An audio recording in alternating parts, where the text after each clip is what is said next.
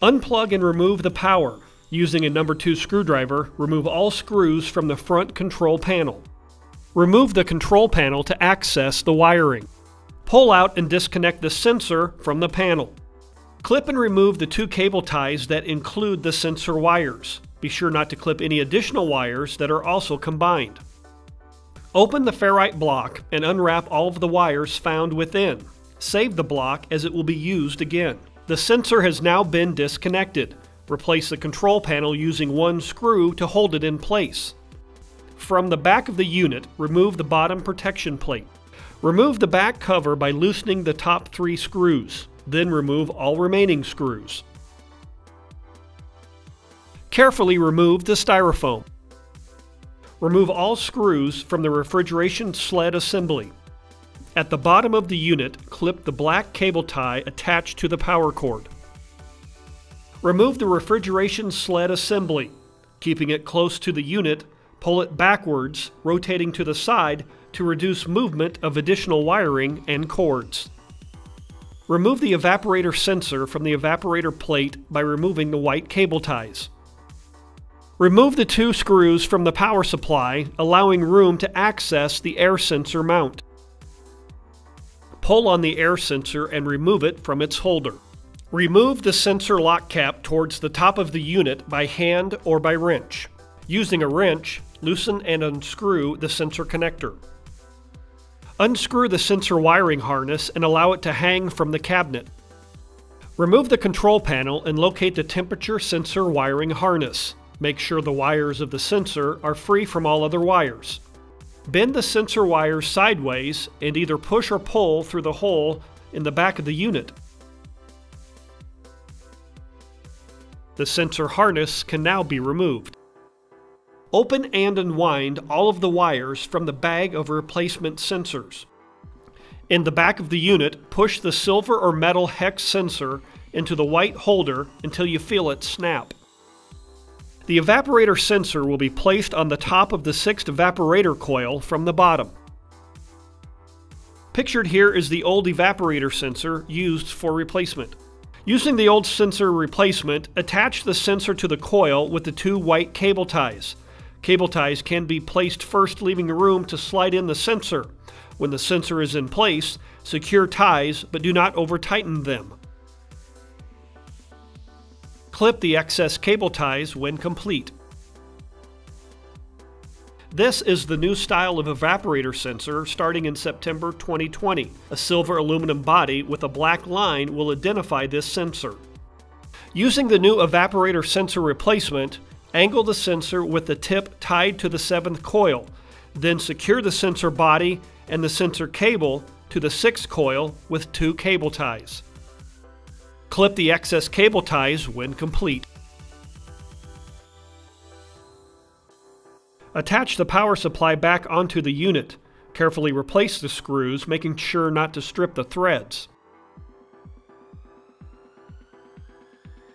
Slide the sensor connector through the fitting and feed through any excess wiring.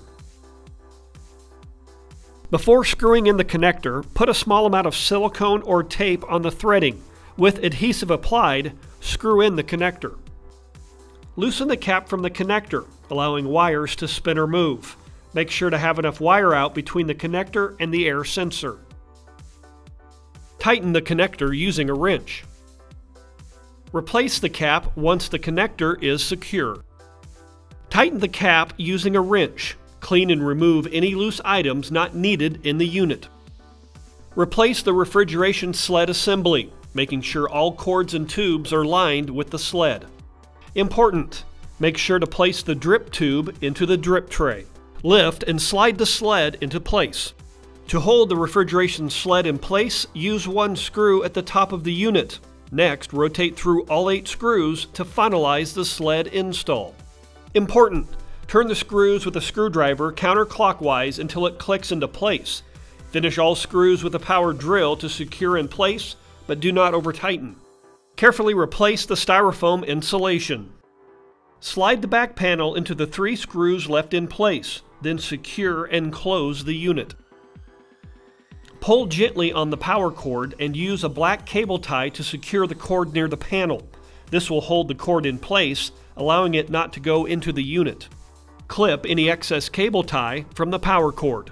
Slide the shield back in place and secure it with all screws.